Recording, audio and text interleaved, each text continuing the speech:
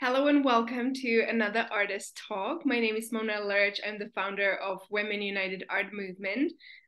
Excuse me. And we have this wonderful concept of solo shows, and we've worked with over 70 artists since we launched. So this is pretty exciting as we are like closing the year, and these are our last solo shows.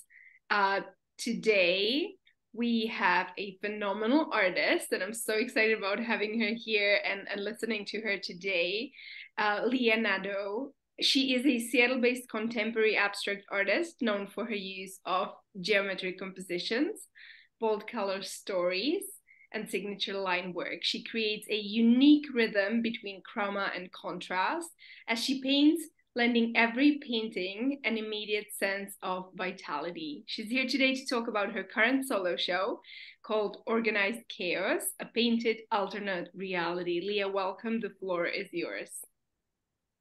Thank you so much. I'm really honored and grateful to be a part of Women United Artist Movement. This show really encompasses all of my works since about 2019. I decided to call the show Organized Chaos because I really think that there's in every composition that I make, it's very busy, but they all come together to complement one another by all my markings and color choices. So although it is chaotic, there's a method to my madness. And so I thought perfect name would be Organized Chaos. Also the painted reality part, because of my ADHD and OCD, I use art to kind of calm my brain. And so I'm creating an alternate reality when I pick up a brush and start painting. And I make that reality whimsical and colorful. And I love the little painted realities that I create within canvas on a canvas. And my hope is that when people collect my work, they are taken on a kind of a story or a journey within the canvas, and that reality is transferred to them. So I'll share my screen and we can have a look at your show and go piece by piece.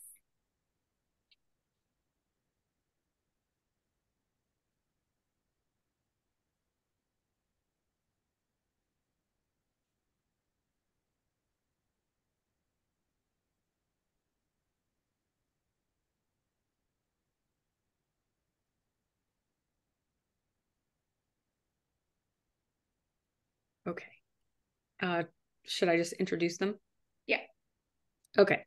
So I think it's very fitting that you actually started, because I allowed you to curate the show after choosing them, that you started with this one, because this painting in 2018 was completely different. It was just a bunch of black and white brush strokes, and it had no line work at all.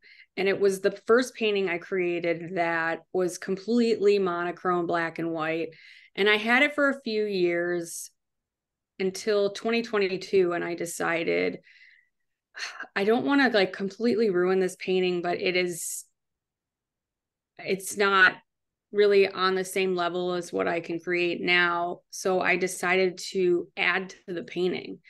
And so I started adding some color blocking and drips and other colors, and instead of just the black and white. And it really came together to kind of merge my old style and my new style into this colorful but muted abstract cityscape. So I ended up naming this one, formerly known as Newsprint, because the original was called Newsprint because I thought it looked like like a newspaper. And so this one's really is one of my more near and dear pieces, because it's kind of like a kind of a reminder of like, you've grown so much, you've done this. And it's like one of those ones I secretly hope doesn't sell so I can keep displaying it in my own home. But yeah, I really like this one, and because it kind of just shows me how far I've come.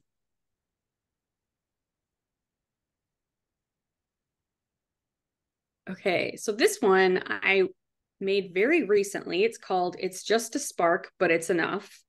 And essentially, the meaning of the painting is when you find something in life that sets your soul on fire, it will guide you through the darkness on your darkness or on the dark in the darkest times of your life. So for me, that's art. And so this painting really is a representation of art being my lantern through the hardest times in my life. And the title, It's Just a Spark, but It's Enough, was actually a lyric taken from one of my favorite bands, Paramore, their song Last Hope. And the band wrote it about essentially depression. And so the song really resonated with me. And so this is my interpretation of that song. And Last Hope, their music is their last hope.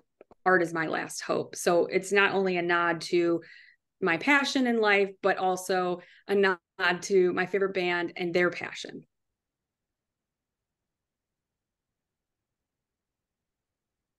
This one is called Viva Las Vegas. And it is, although it's obviously a nod to Elvis, what makes it important is that I grew up listening to Elvis with my grandfather, and in 2021 he passed away, which was really tough for me because he helped raise me and he was essentially a father to me. And so after he died, I didn't allow myself to look at photos of us together, think about him because it was too painful. And so this in 2023 marked myself allowing myself to see photos of us together again, listening to Elvis, listening to music, because it made me more nostalgic than upset at this point in time. So I was allowing myself to enjoy music that, you know, we listen to all the time, like Elvis. And so it's a celebration of getting out of the mourning period where it's too painful to really enjoy old memories. And suddenly you realize, no, I need these memories because they're all I have. And so it's really a celebration of leaving a mourning period. And so I thought it would be fitting to call it Viva Las Vegas because it's one of my favorite songs by Elvis. And I just feel like that it's got that like mid-century modern vibe. So the title was very fitting. So that's very much so one of the paintings I have dedicated to my grandfather, and you'll see a couple more that are as well.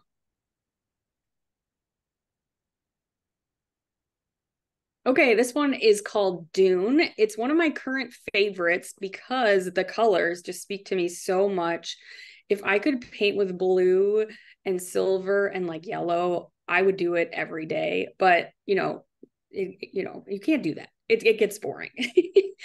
But blue really speaks to me. And so this one reminded me when I was creating it, the composition, if you look closely, it's got a lot of like really um tiny hatch marks and circles, and it almost looks like a grid. So people would probably look at this and think, oh, it's an abstract cityscape. But when I was creating it, it really reminded me of when I was watching Dune, the movie. And that's a huge favorite in this household. Me and my partner are huge movie nerds. And so as soon as Dune came out, we saw it in theaters.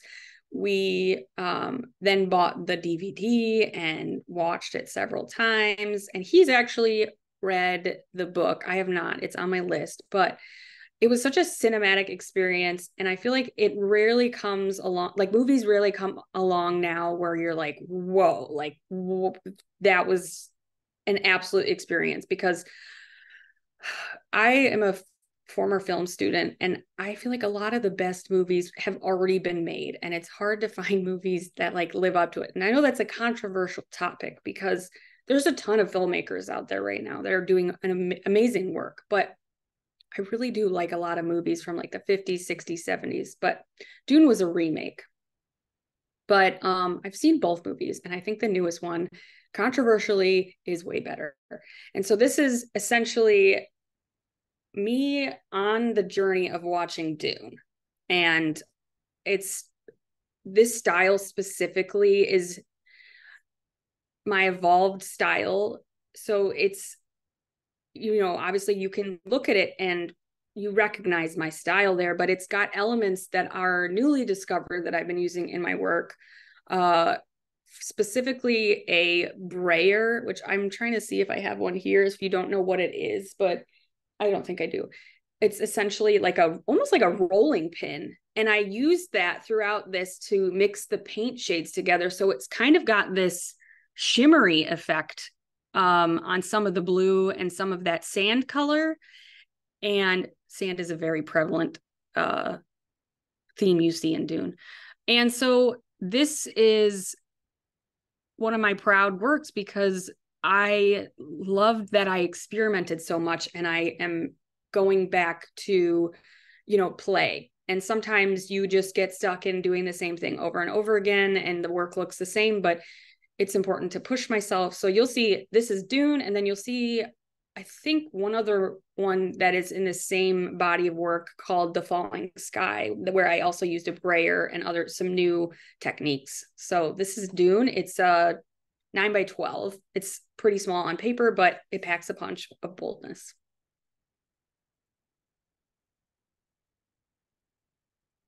Okay, so this is Built by Nations.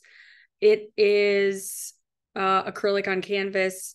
And this one, it kind of touches on how, so essentially growing up in like high school, and then when I went to college, and then when I was in film school, I was always really fascinated by the whole like World War II.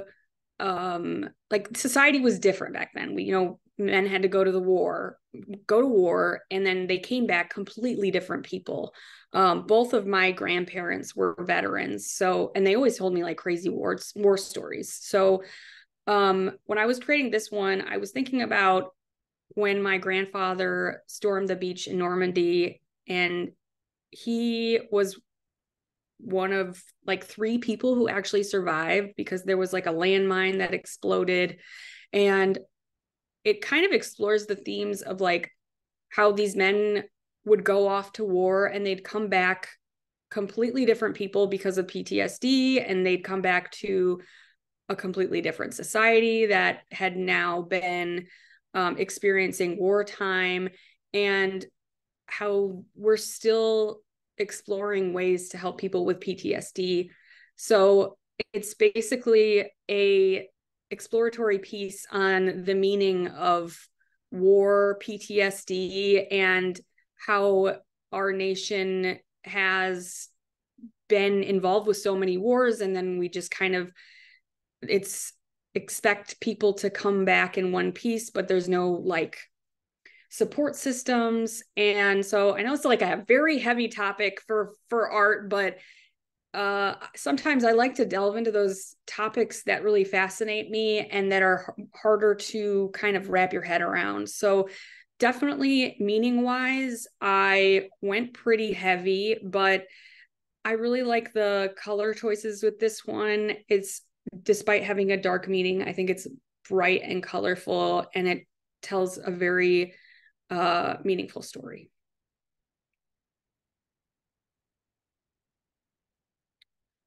So this one's called Land of Infinite Wonders.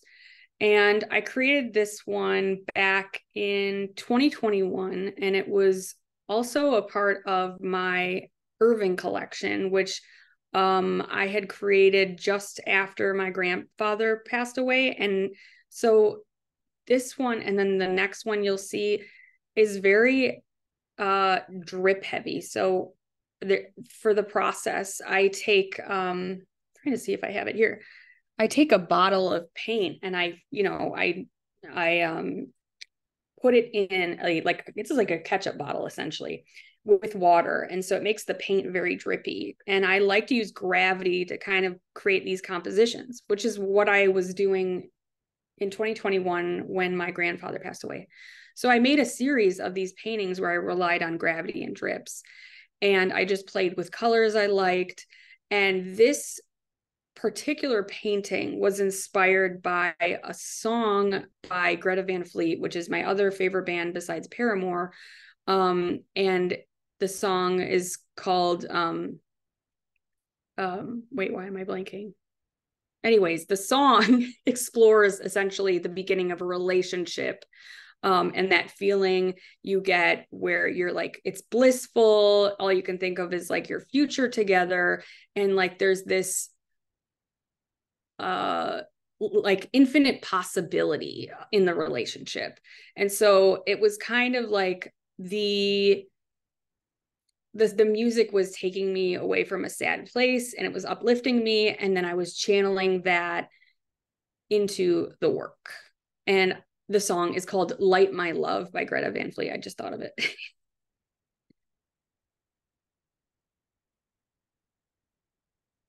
So this one is one of the paintings that's actually, it's not for sale and I kept it. It's hanging in my house. Also from the Irving collection, which honored my late grandfather. I find this one just, these are like my favorite colors. And when I made this painting, I just really feel like I needed something with the colors I love to make me happy. And so when I finished this, actually somebody offered to buy it, but I said no, because I really wasn't ready to part with it. And I still don't feel like I am. So I actually have never listed this for sale. It is available as a print on my website. So you can like have like a piece of it, but I still haven't felt like I want to list it for sale. And sometimes that happens with my work. I will just keep it for years and then decide, you know what, it's time, it needs to graduate. But this one, I made it in 2021 and I still don't feel like I'm ready to part with it. It is a print and I am okay with that. Sometimes art isn't meant to leave my studio. And this is one of those pieces for me. I think it's really, I haven't really thought about what it really means in terms of like painting meaning, but I think it has to do with not wanting to let go of like memories, maybe. I'm not sure. I haven't, it's one of those paintings where I'm like, I'm not sure, but I'm going to hold on to you because you mean something to me and I just don't want you to leave my side.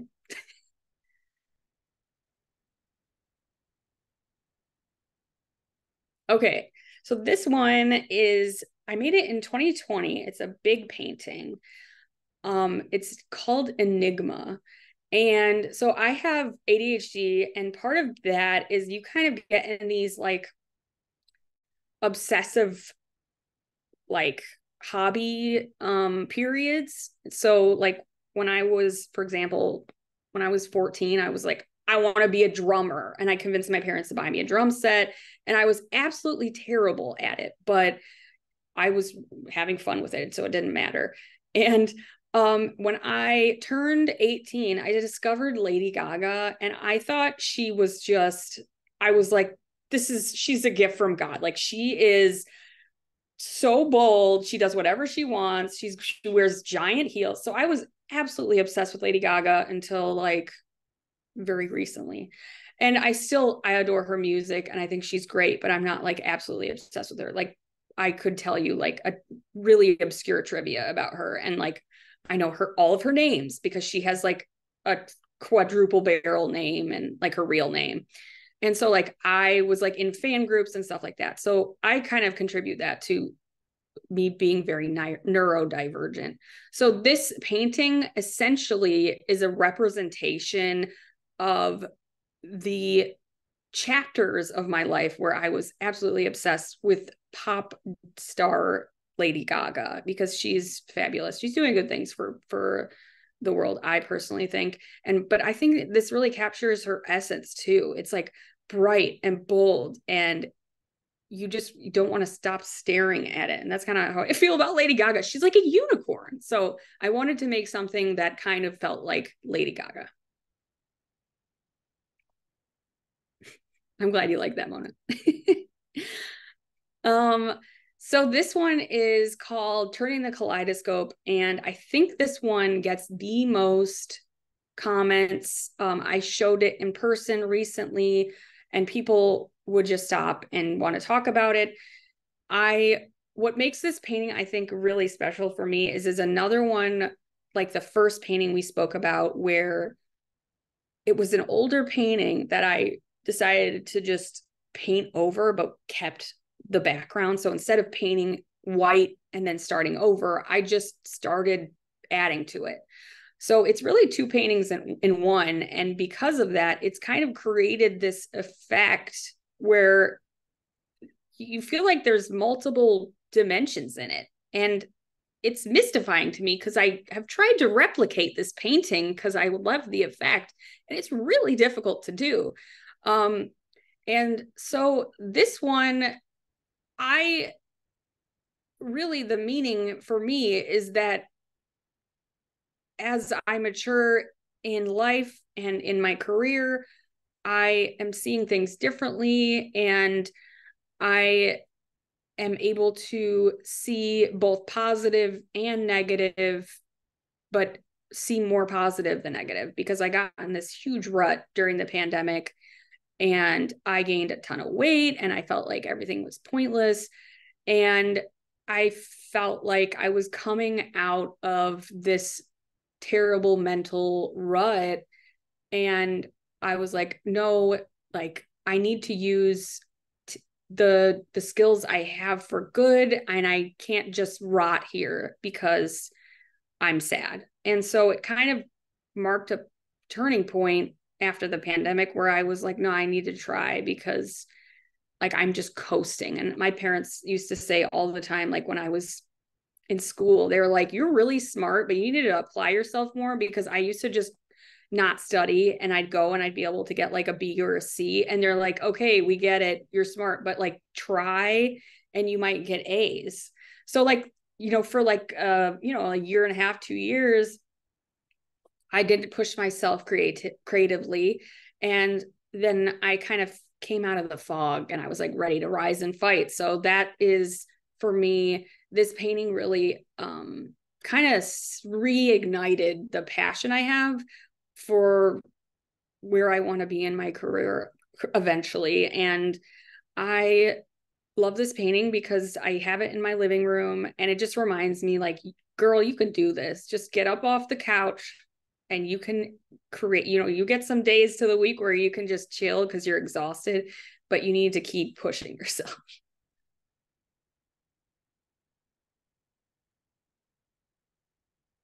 Okay, so Super 8.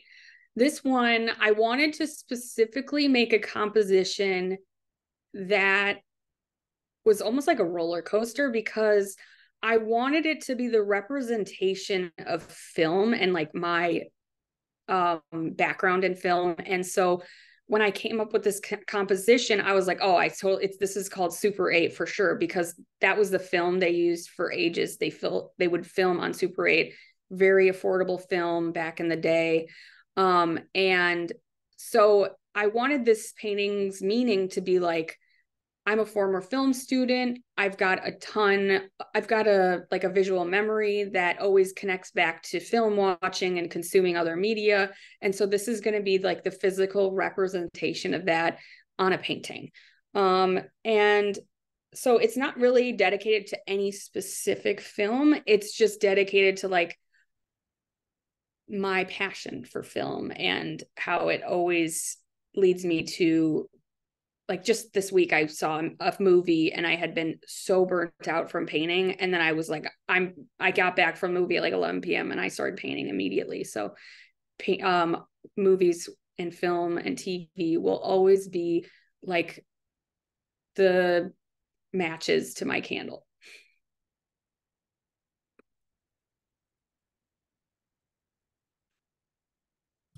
Okay, so this one is called The Atomic Age.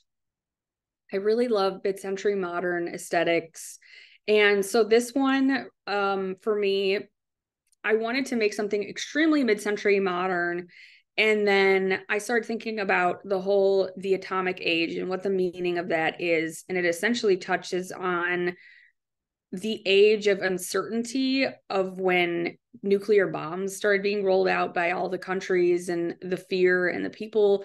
And they say that the atomic age is over, but I kind of think it's not over, because everybody has nuclear weapons and it's still scary. So this was kind of a painting, kind of like tongue in cheek, of like, is the atomic age really over? The style is probably in the past for the most part. And like me, I love going back in time and bringing that into my decor and stuff. But really, I don't think the atomic age, as defined by, like, if you look up the atomic age definition, the time of uncertainty from like the 40s to like the 60s, I think that's still happening, because we're still in a time of unrest and war. And for the average person, no matter what country you're in, it's still a very scary thing. So I think this painting is super joyous and beautiful, but it's got some deeper, darker meanings if you actually read what I wrote on my website. So I love doing that with my art. A lot of people are afraid to make like political comments with their art. And I feel like because of who I am, I'm not essentially like, I'm not a professor or someone who's highly educated in this kind of stuff, but I think I'm educated enough to make social commentary about art. And if I have or about political stuff, if I have the platform for it. So I think this painting is one of my pieces that allow me to do something with color that I really like. I really like the theme of it. But it is a social commentary piece. And I think I have one more social commentary piece in this collection. Okay, so this is one of my favorite ones because of the colors. I actually have this one hanging in my house. It's called Interlude in Pink. And the meaning behind this painting is that when I am feeling sad or very overwhelmed, I tend to reach for brighter colors in my work because they uplift me. So I named this one Interlude in Pink because I figured sometimes you just need like an interlude in your favorite color to continue going about your life. And so this painting specifically, I wanted it to be like supercharged with all the colors I love. And it just makes me happy. So that essentially was the thought process behind making this one. It's got my, chunky geometric composition, and it's got like all of my like the colors that I use when I want to cheer myself up. So I think the name is very fitting for this cheerful piece.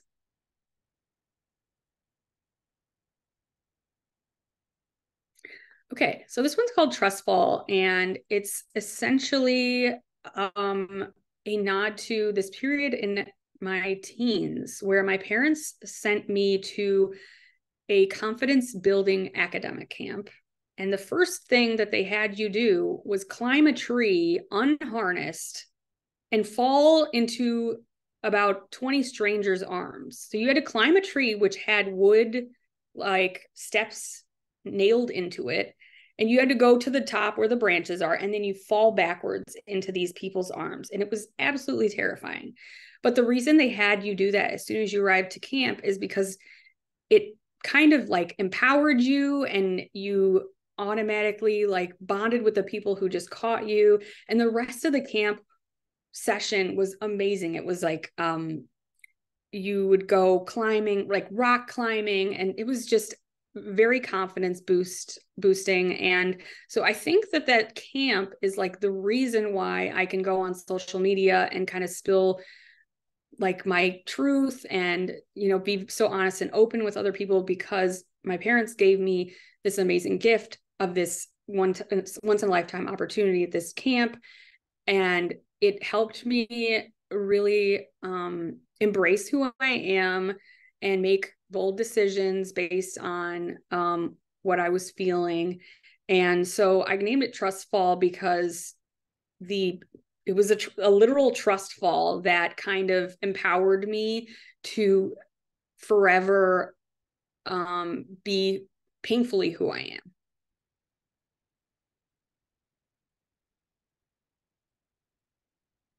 Okay, so this one's called The Falling Sky, and is in meaning is very similar to It's Just a Spark, but It's Enough.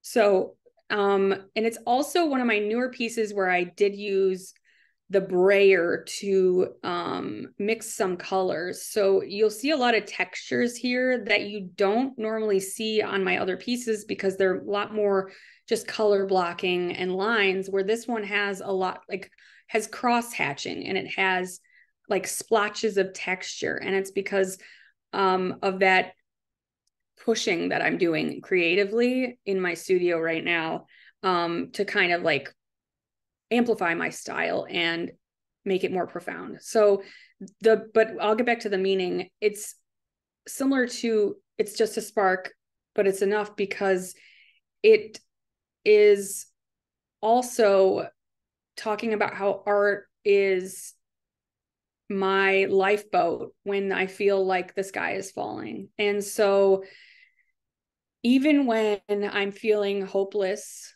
because of chronic pain or something that's going on in my life, I can still rely on art to uplift me because I'm making things that speak to me and speak to other people. And if I didn't have that, I would be way worse off.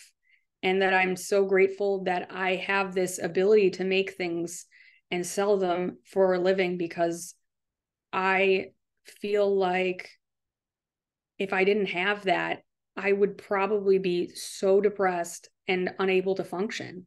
And so this is kind of like, this painting's kind of like a love letter to this gift that I have that I don't know what I would do without.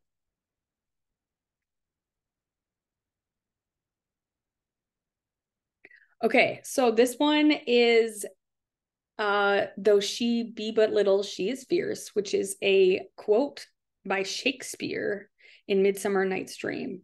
And I actually took Shakespeare in college, where we would read Shakespeare and then essentially analyze the whole thing, which I thought was impossibly hard, but very enjoyable. And it led me to deciding to get my master's in film theory, because that's what you do. It's like your master's in film theory. A lot of people think that I went to school to like be behind the camera, but I actually went to school to essentially be a film critic. So that is what the Shakespeare class was. It was like looking at these texts under a magnifying glass and then pulling out what we thought Shakespeare wanted us to see. And so that really set my soul on fire for me deciding to go to the UK and go to this film program. And so I wanted to make a painting that kind of like encompassed the experience I had in college that led me down the film path. And I think this was so bright and colorful. And it really did remind me of the play that we studied so often. So it's also a meaning, like, watch out for the little tiny women who you might underestimate, because I'm one of those people. I'm 5'2" and I have a personality that packs a punch. And my mom is not even 5 foot, and she's probably the most amazing woman, and she's actually changing the world. She's a healthcare provider, and she's done a ton of research in her field. And so this painting honestly reminds me of my mom.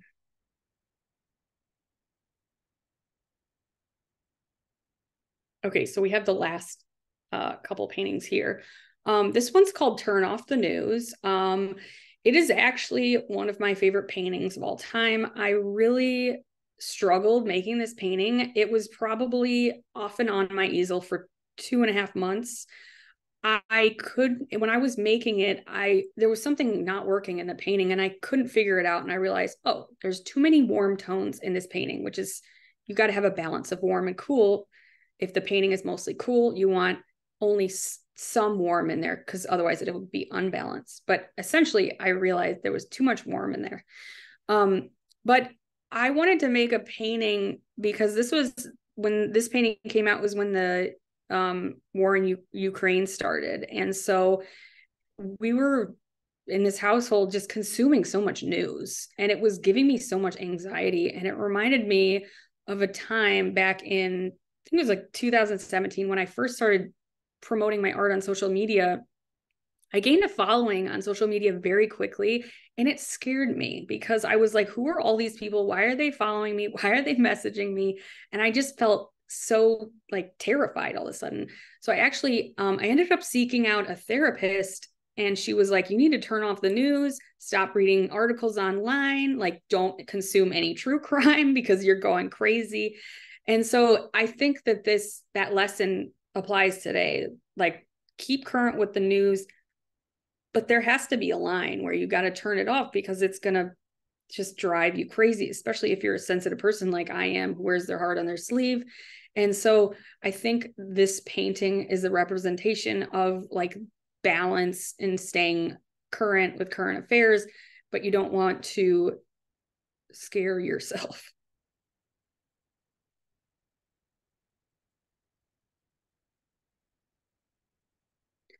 So this one's called Jukebox, and it really is the representation of when I discovered rock music when I was a kid. I remember hearing When the Levee Breaks by Led Zeppelin, and it just absolutely ignited my love for rock and roll. And then I would eventually go on to discover a ton of other bands. And so I wanted to make a painting that had like a jukebox almost feel, like what I would imagine a jukebox would look like if you opened it.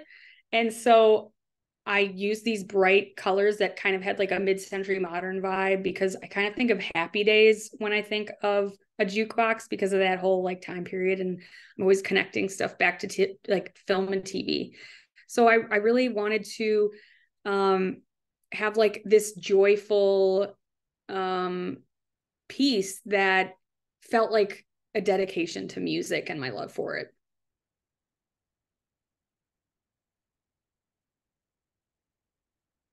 This one is also a newer one, and I did something in this one I've never done with any other painting. But wait, let me back up. This is another one where it was a completely different painting before, and then I just started adding to it. It was called Cirque du Soleil, and it was, if you look closely, you'll see there's brown, there's red, yellow, purple. It was super colorful, but then I decided to mute it with watered down white so you could see what was happening in the background. And this is the closest I've come to kind of recreating turning the kaleidoscope, which is that painting where I'm like, how am I ever going to recreate this effect? But something I did here, which I've never done before, is I took string and I dipped it in paint, and I started dragging it across the canvas, and it was making these really cool texture marks, which I hope to try again, but it's really difficult to do because if you don't keep the string flat, can completely like disrail the whole composition. And I actually learned this technique because somebody who follows me on Facebook messaged me and was telling me how their artist friend had tried it. And I was like, whoa, this is really cool. And so I wanted to try the technique. And so there's a couple patches on this painting where there's really cool effects because I just dipped a piece of string in paint and pulled it across, and it looks really cool. And when I was finished with it, I was like, yeah, there's like definitely like a stained glass almost effect to it, but the darkness kind of like pulls it away from like a normal stained glass. And then this other artist that I'm friends with actually in the area was like, it reminds me of a sunset coming through a clerestory, which is essentially stained glass in a cathedral, a specific type of stained glass. And I started looking it up and I was like, oh my God, like she's so right. So I went with her suggestion in naming it. And I think it really fits the painting, especially because of that, like the colors that peek through the black. And I think it looks really cool.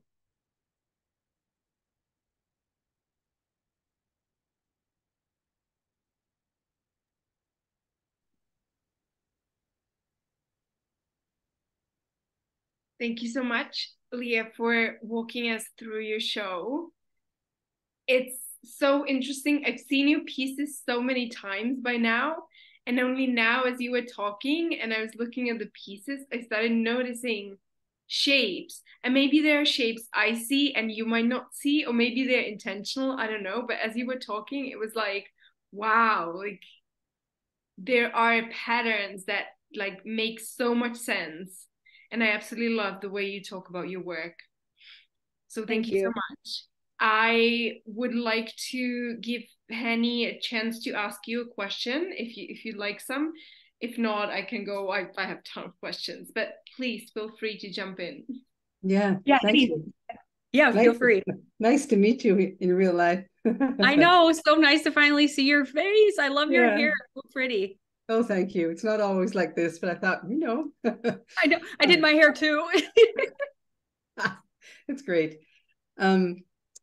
Well, first of all, I want to say I'm sorry there's not more people on here because you have a lot of followers and they missed out on a great presentation. And I love your explanations because, we see different things in your paintings. Also, I should say that I'm not a follower of your kind of music. So I wonder how you, how I'm also older, right? So I don't even know what music you're talking about sometimes, most of the time. So I wonder what you would do with classical music or music from, say, the Messiah, also religious pieces, but not necessarily religious, but just older composers from long ago. Anyway, thought for you. What else? I wrote a couple of things down. Let me see. Your music. Yeah, I think that was it. Yeah. I appreciate how you allow yourself to be vulnerable, that we may hear you tell us what your life is like and what emotions you have, and how sometimes life is difficult. I have said a couple of things about my life and about my husband. So I understand a little bit. I don't understand totally what you're going through. I appreciate your sensitivity and your love of life. Really, you've gone through dark times, but here you are, and you look lovely. Yeah. Thank you so much. Yeah. Oh, and you didn't show my painting, my print. Mona, I bought a print. I bought a print, and it's called Blue Ribbon, and it just right away spoke to me. There's blue in it. There has to be blue and gray. I love some of those later ones that you showed. And I'm not showing you yet because I bought a frame for it. Just go to Michael's and get a frame. But I realized that it needed a border, so I've gone back to that store and it's on order, and I will show it to you or put it on Facebook or something. And we celebrate Christmas in the religious sense on the 25th. But so the gift giving, I grew up having the gift giving on December 5 because I'm a Dutch Canadian. But now one of my sons instituted the gift giving, he calls it Festivus. So have you seen? Yeah, okay. So we do Festivus, and it's always on the 23rd. We do not have a poll, but we just we cover different customs. And so one of the customs that we always have is we ahead of time we pick a name and then we write a poem, and that's addressed to that. So that's one of the. Anyway, so this painting, this print, when it's completed and properly framed, will be my husband's gift to me. So I know what my gift will be, but nobody else in the room will know what the gift is. So I'm excited about that. Yeah, and excited Did I how it really will look did when I it's ever all. tell you the meaning behind that one?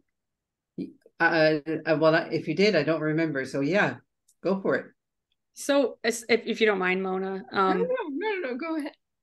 so when I was making that composition, it really reminded me, it was a swirling composition, but what it really reminded me are the blue ribbons in I used to receive in horseback riding. Because growing up until I was about 20 years old, I competitively horseback rode. I did Oh, what's I mean, if you saw the Olympics, what they do show jumping. I never did that high. I did about 3 foot, give or take. And so my whole life was going to the barn and practicing because I showed my horse on the weekends.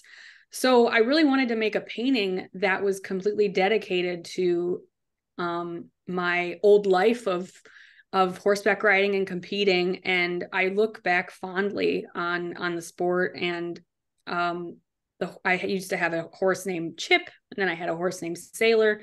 But I really thought that it was dedicated to my life with Sailor because he taught me so much in life. He was a really good horse, and I miss horseback riding. And I think I toy with the idea of going back, but it's like I don't want to fall off and hurt myself because I did that a lot. And it's a very expensive sport. Like $80 a ride. So wow. yeah. But if I go back next time I go back home, I have tons of friends who still ride, and they're like, just come to my barn and ride with me. Like you don't have to. So I'm gonna probably do that. But because I have chronic pain, if I fall off, we're just gonna be miserable. So I think that if I go back to horseback riding, it would be very much, every once in a while. But so when I made that painting, I was like, this is definitely a dedication to when I used to horseback ride and compete. And I was so into it that, like, I remember one time I did a show and I got a second place and then a third place, and I cried my eyes out because I didn't win. I was just so into it. It was just a way of life. And I have so many friends that still ride, and I kind of live vicariously through them. But that original painting was actually purchased by a dentist in my hometown, and it's in her office. So it's really cool Yeah, because it's like I love the my movement hometown. in it, the whole movement, and I think to me it goes bigger and then that movement down, and I don't know, it just speaks to me. I don't need personally, I don't need an explanation because I go to the art gallery sometimes, and why do I like it? I don't know. But I do love the explanation. Yeah. I think you love animals, don't you? I do. Yeah. I have a Yeah. dog right here. He's my little baby. I treat him like everyone's like, oh, your dog's so spoiled. But I don't know. I've always had animals in my life, and Yeah.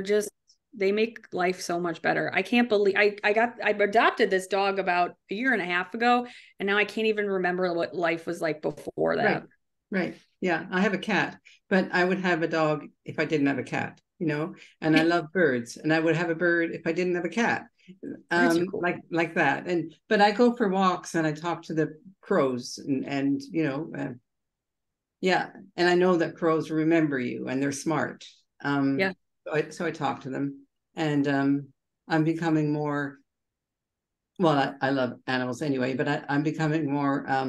I feel an affinity to the trees. I live in Halifax, and Halifax is called the City of Trees, and we've just lately heard and learned that there's a whole network underneath in the ground where these trees are connected to each other, and they suffer when bad things happen. And so I live in the older part of Halifax, and there was an old church across from where I live, and it was no longer being used because it was just too expensive to maintain by the congregation just got smaller and smaller. And so, oh, just hang on.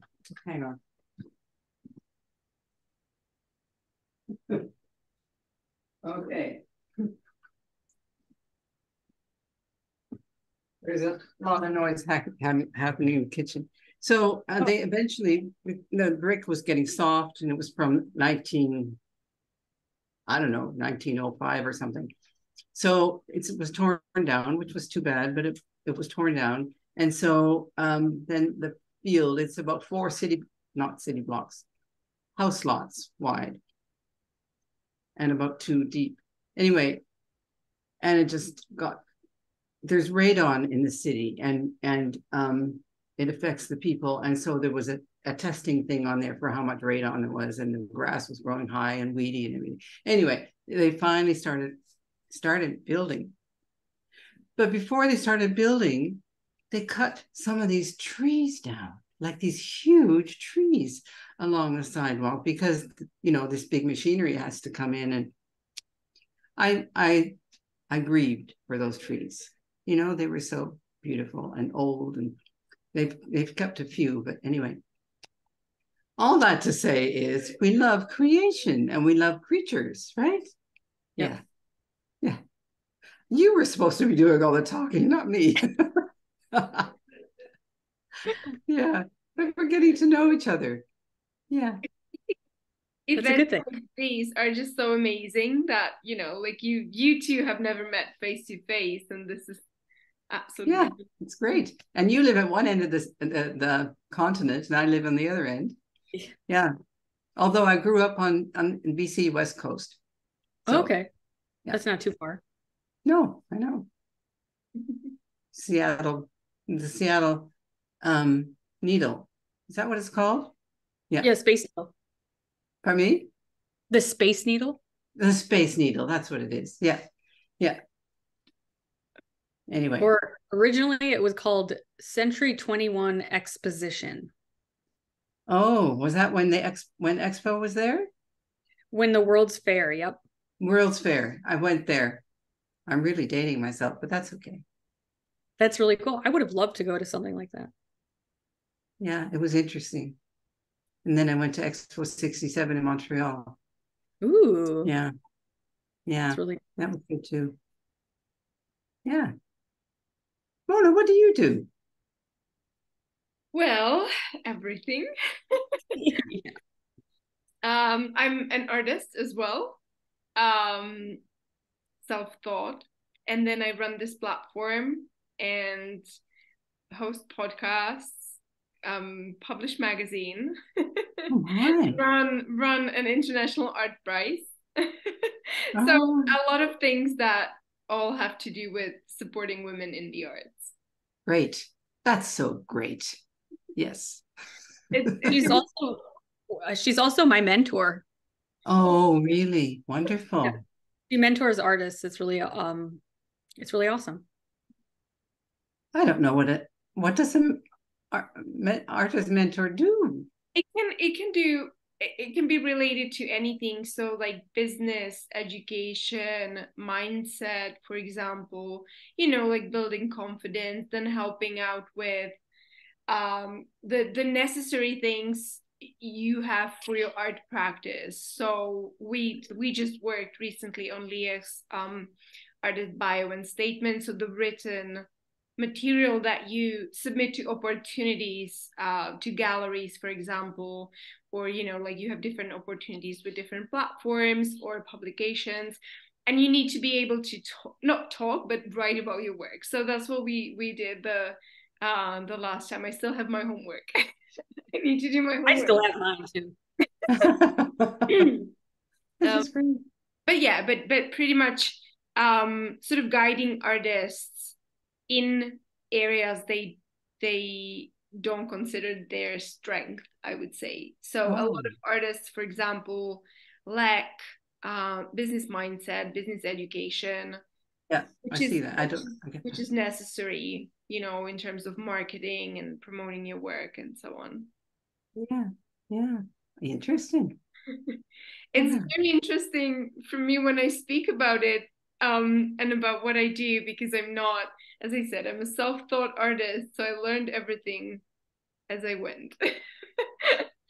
Because I have a completely different background. Yeah. Wow. Yeah.